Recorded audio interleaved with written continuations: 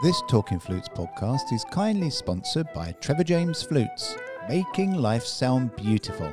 You can show them some flute love by following them on Instagram at TJ Flutes, Trevor James Flutes on Facebook, and at trevorjamesflutes.com.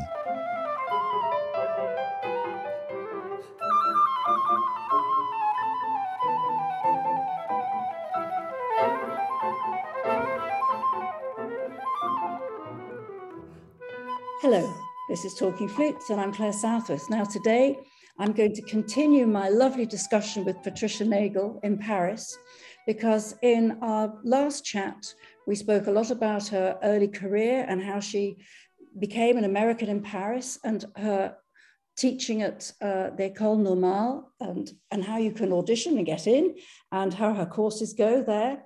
But we didn't touch on her performances and her work with contemporary music and contemporary flute. So hello again, Patricia. Hello, Claire. Nice to talk to you again. It was so nice to chat.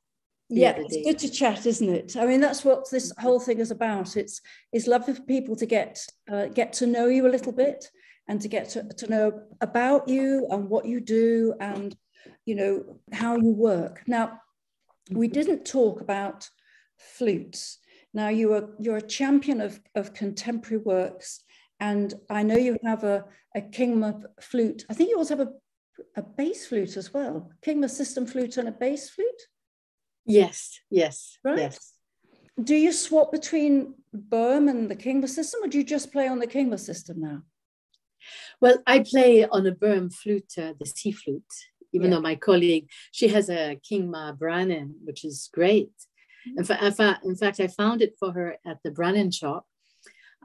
She was in the mountains on vacation, and she was very interested in buying a Kingma, flute on ut, the normal flute that we play in the orchestra. And there was this flute there they were selling, and I said, just listen to this great sound. It's fantastic. And it's true. The Kingma system on the Brannan makes the sound a little bit larger, more depth, and it was a great flute. So she kind of like bought it on the phone. I reserved it in any case. But I play on a alto flute Kingma Stystem. Yes. And that is a phenomenal flute, and it's great for playing in tune as well as playing multi-phonics, or what do you call it? Quarter tone, should say in English. Yes. So it's quite phenomenal, and it's really has a great sound. I mean, you can play it as a normal flute. You can play the solo in Stravinsky on it in the orchestra, or the solo in Daphne C. Chloe, just as a normal flute. You don't have to worry. It's an open hole flute, alto flute. Alto flute, yeah. Quarter tone. Quarter tone. All the quarter tones. Yes. So it means I'd love you to tell the listeners exactly what a Kingma Stystem is. There was something she invented, this wonderful Dutch luthier. In fact, I've done articles with her or on her work, and she developed a system where there would be key on key. So when you look at your thumb, you have 4 keys, because you have a little higher than the B pitch, a little bit lower, and then you have a special key when you're going to do B flat, and it makes a lot of differences. And you have, on each key, you have 2 keys in a way. And the F sharp quarter tone key is absolutely fantastic, because it's part of the rod where you put, of course, the F sharp, of course, is on your 4th finger down there, but it's a little rod that if you hit it, it's where your index, your right hand index, if you hit it accidentally, all of a sudden it opens up a hole and you're in big trouble. But it means that the flute is a little bit heavy.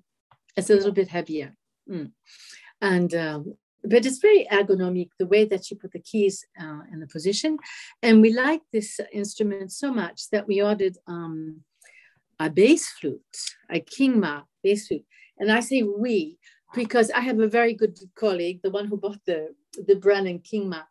And she had been also a professor at l'École Normale at one time. And we had the same concept of the sound. We have the same concept, and we're very careful with instruments. So we bought those instruments together. Why? Because it's very expensive. I mean, it's for a Kingma Stystem now. It's very, very. It's even more. But at the time, it was 10,000 euros, and the bass flute was 10,000 euros. And since I don't use it every day, but when I do use it, I'm so happy to have such a good instrument. So we share. We really share these instruments, and I really inspire anybody who has good friends, even to buy something, 3 people, like an octo bass, because you don't use it that much unless you're using it all the time in a contemporary music situation. So I have a bass flute, which is incredibly sonorous, the bass flute, because it has a wide bore. And so when I was playing in the Résonance 21. It's a new contemporary flute orchestra here in Paris. I was rehearsing yesterday, but when I played the bass, I was playing a bass flute on a few things. I think that the other bass flutes, they sound like, I don't know, you can't even hear them. It was very funny. So Eva Kingma, she really developed a great concept. I'm very proud of her. She's a wonderful person and a great flute maker. Yeah. Did it take you long to learn how to play it? No, you can pick it up. Anybody can pick it up and play it right away. You just have to be careful for that quarter tone F sharp. That's all. If you have a bad position with your right hand. But no, you can play it right away, and then you learn a lot of things, and you can play quarter tone. Not chromatic scales, but quarter tone scales. Yes. It brings you to a little bit a different type of concept in your performing. I remember playing a piece by Robert Dick, Blues. It was so funny. I was playing on the quarter tone flute. It's really, really incredible. The things that you can do, especially if you're in the orchestra. And sometimes orchestra playing is very difficult for intonation. Yes. So if you have a quarter tone flute, you can absolutely play in tune with everybody, which is quite amazing. Do you have a C flute Kingma Stystem? No, I do not. I'd rather have just a normal flute. At the time I think I had a Sheridan gold flute, which is phenomenal. Yes. I was very lucky to have such a great flute. He's a great luthier. Then I had a Nagahara. Also wonderful. Yeah, Kanichi is just a great man. He's so talented. And because I'll tell you why I changed, because it's interesting. I know a lot about flutes. I've had many different flutes, and now I'm playing on a Menker platinum head joint. Yes. With a 18 karat, with a platinum rise, I think, but on a Brannan gold flute, which is quite new to me. Yeah. Which is so no, it's not new, because I really started. Well, I started off with a very a $300 Haynes flute at the time. Covered hall. It was probably industrial model. Then the Haynes open hauled, and then other Haynes, and then other Powells, because I was from Boston. And when you're from Boston, you have Haynes and Powell at your fingertips. So and they're very good flutes. Then Brannan became popular. Brannan started their own business, because the Brannan people are from Powell, originally from Haynes, of course, And I had a few Brannan flutes. They're great flutes. They're the Rolls-Royce of flutes. And I think what happens when you develop and you're playing different music in your career, you're always, well, at least me, I'm always looking for something a little bit better sound, a little bit more color, a little bit this and that. And I'm very curious about the luthier, the way things are made. So I ran into this type of, playing. And you really change your concept. And sometimes you go in the wrong direction and you come back. Okay, which is a very expensive problem.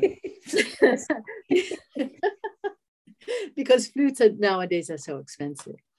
But you can find a fantastic instrument, not too expensive, but they're rare. Sometimes I picked up a flute the other day. It happened to be a Burkhardt, and it was a gold on the outside, silver on the inside, but it was so vibrant.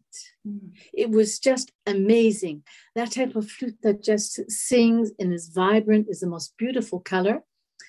And I regret it because it was a little bit too easy for me. You know, sometimes we have a way of playing that's, it's, you know, so, and then a great flutist from a student from the Paris Conservatory got that flute. But there are a lot of great flutes out there. They don't have to necessarily be expensive. No, but some are made better than others. Yeah, it's always good to try. I always used to say, you know, you when you find a flute that you don't want to put down because you love it, if there's something in the sound that connects with you, then that becomes your flute.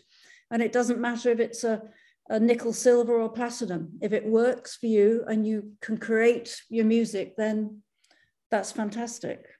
That's absolutely true. And really, what we really must say is that when you come out on stage or when you start playing for rehearsal, whatever, the most important part of music is that first initial sound.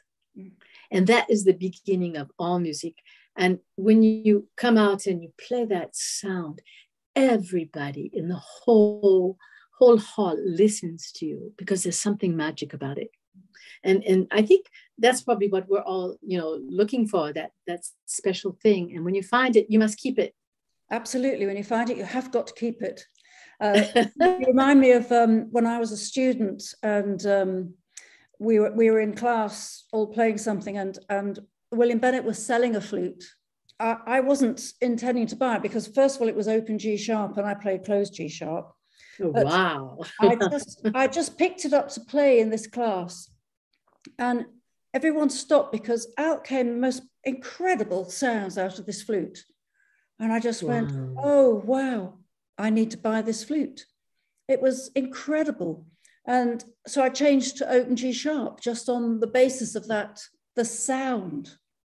But how could you do that? I don't know. I just don't know. Something just clicked.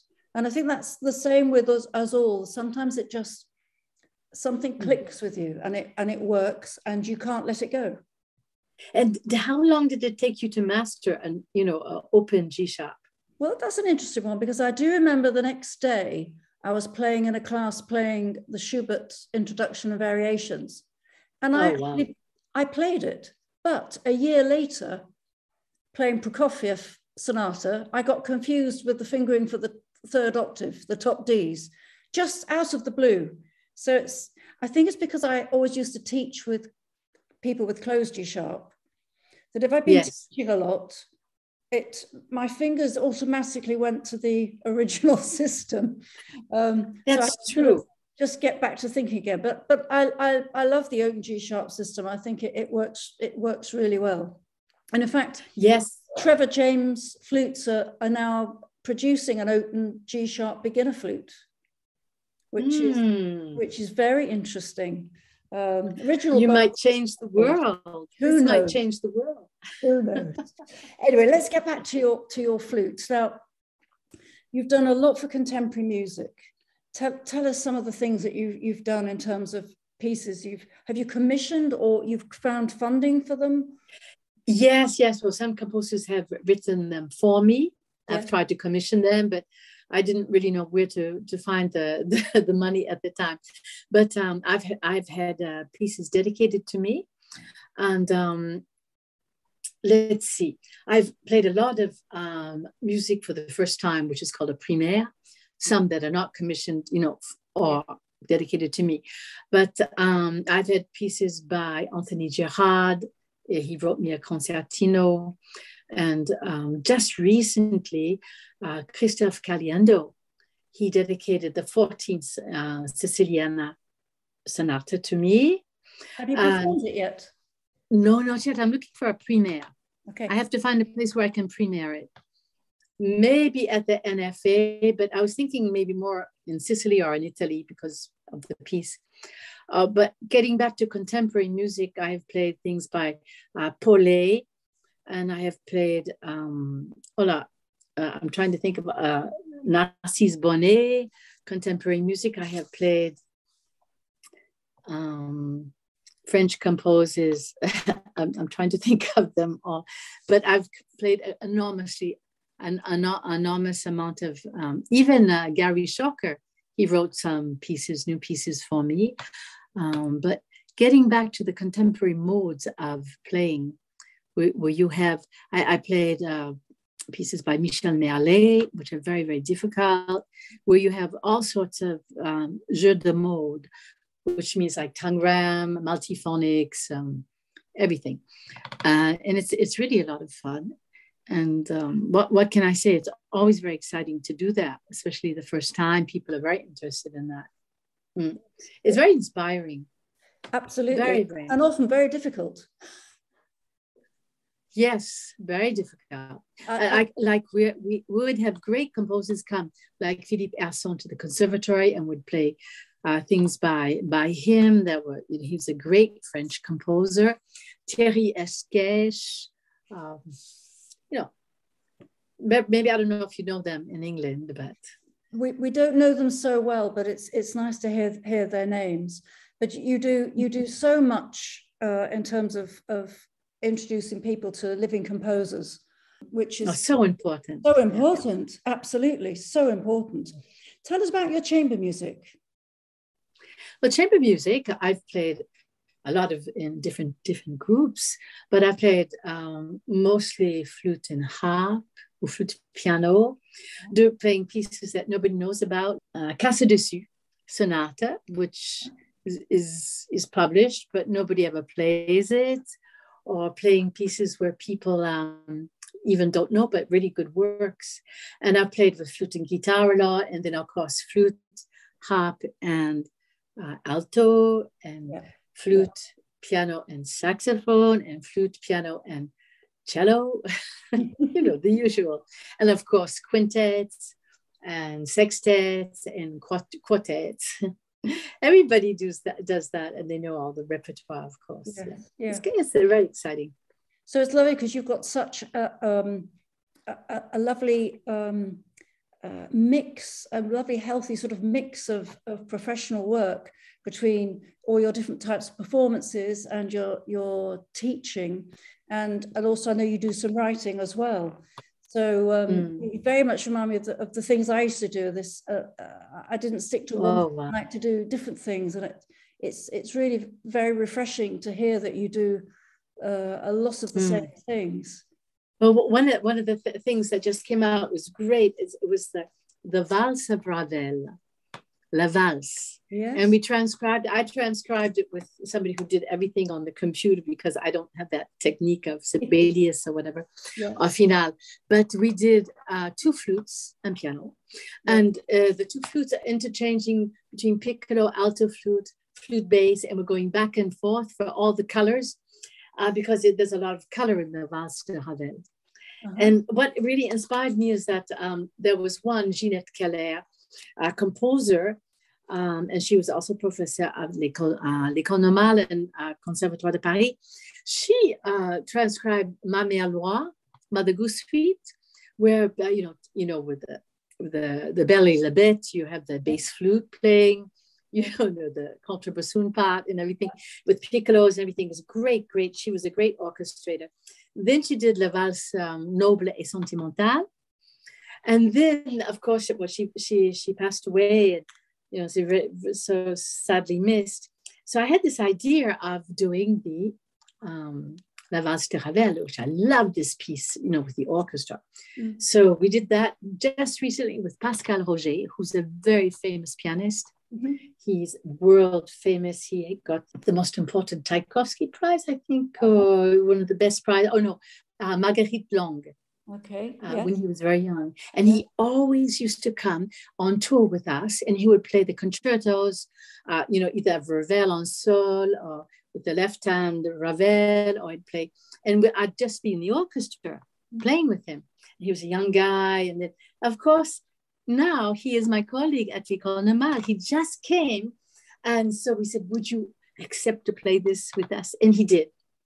Wonderful. And we did it for the NFA. So So I put it online from time to time. I'm very proud of it because with my colleague Mihi Kim, who's Korean but very French, of course, Yes. we played this together, and it was really a great performance. Now, can our listeners hear this? Do you have it? Are you on YouTube or? It's on YouTube. Just it's on YouTube. La Valse de Ravel, Patricia Nagle, Mihi Kim, or Pascal Roger, and it's an arrangement. It's very funny because we're changing instruments all the time. Yeah. You know, but when you have the iPad and the pedal and you're changing the instrument, you know, you speak, is it piccolo now? Then you have to turn the page. It's quite amazing. It's like being very sportive. Yeah, very complex. Now, will all these pieces you've mentioned, all these sort of transcriptions, are they published? No, in fact, I should publish them as soon as possible. There are many different editors that want to do it, but I was waiting for Ravel. It was still underneath the public domain. Yes. And now we can publish it. Yeah. Since last year, or maybe since 2 years, I've just been very lazy. And I really should do it because a lot of flutists would love to play those pieces. Yes. They're so much fun. Oh, well, we certainly look forward to that. Now, we've, of course, all of us have come through this terrible sort of almost 2 years now of not being able to sort of travel and with COVID and restrictions on everything. Have you managed to make plans for this next year now that restrictions are being lifted? Well, now it's kind of like an opening and a new beginning. Yes. We're being reborn again, and we're thinking differently because we had a lot of time to think of what we did before, how we maybe abused the planet by traveling too much or doing this and that, taking everything for granted. Everything's sort of, it's up in the air in a way, I think, for everybody. We're going maybe soul searching. And what my next project is, you know, recording with the guitarist. We have a plan to do some, you know, music. And I would like to record some things that I was not able to record before. And of course, perform and do my next transcription. Don't laugh is going to be L'Enfant et Sortilège of Ravel. So I mean, the little projects like that keep us going. And my students are absolutely fantastic. I am so enthusiastic. They're doing so well. There's so much to do out there. There's the Concours International. And this is so great when you can share and you can inspire people and you can give them courage and motivation and confidence to really go ahead, because this is the younger generation coming up, and it's so important to form that and to help them grow into really great musicians and wonderful musicians and colleagues between themselves, which I see. Yeah. I see, at one time in America, in the United States, people were very jealous. They're very, very strange. And what I find here in Europe, people are very, they're helping each other. They do. All the time. Yes. And there's no jealousy. Well, of course, there's a little healthy jealousy maybe, but that helps us to become a little bit better. And of course, one of the big changes since COVID is, of course, doing things like we're doing on Zoom. Because if it hadn't been for COVID, I would never be talking to you now, because I hadn't discovered Zoom. And I've spoken to so many people and from all over the world, and it's been a revelation. We're coming more together. Yes. And everybody. Have you done some teaching with Zoom? Have you managed to do things in person? Yes. I have. No, I've been teaching a lot in person during COVID because the school allowed it. We had big rooms. We could, but I did a lot of master classes. Yes. In the United States, at least 2. I can't remember now because there's so many different things. Yes. And also I was giving classes. Some of my students stayed in China because they wanted to stay at home. Yeah. And, giving lessons online is not always very easy because of the sound. Yes. Exactly. Coming through the computer and. So we're all a little bit just coming out, and I don't think we've really gotten back to normal yet. Not quite, no. No, but it's feeling a little better though, and certainly we're having now one-to-one lessons at the conservatoires, and concerts are starting again. But I think the music industry has taken a big hit But they haven't been as well supported, certainly here in the UK.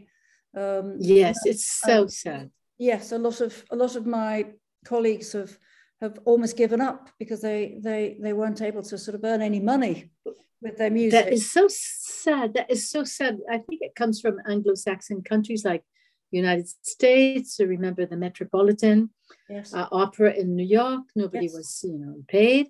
But in France, they were very humanistic. I mean, they were fantastic. Everybody got their salary at the opera, all the orchestras and all the professors. They of course, they could teach as well, but not always. Yes. And I think that was a great support to help people. Yeah, it's so sad when that happens.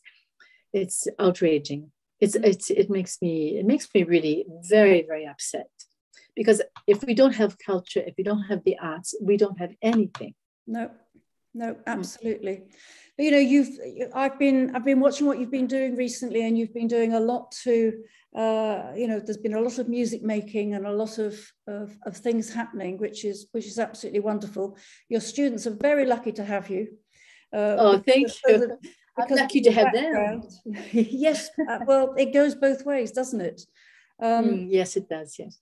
So Patricia, it's been an absolute joy to talk to you. It's fascinating. You've had such a fascinating career.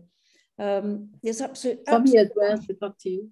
And I would like to say to all our listeners, go on YouTube and put in Patricia Nagle flute and go and listen to the wonderful flute playing. And you will not be disappointed. It's absolutely wonderful. So I wish you all the best for the coming year. Thank you, Claire. And I hope that we will see each other soon.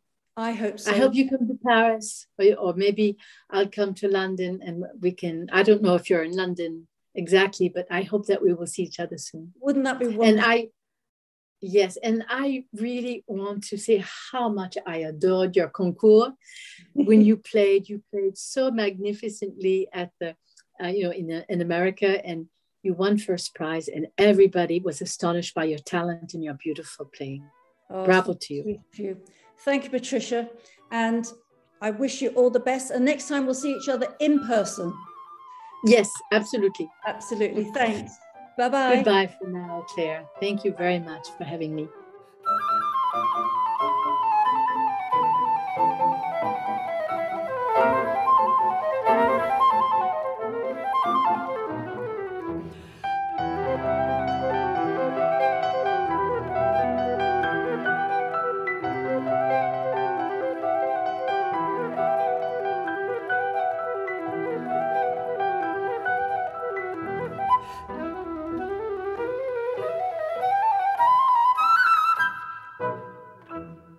Talking Flutes and Talking Flutes Extra are podcast productions by the Trevor James Flute Company.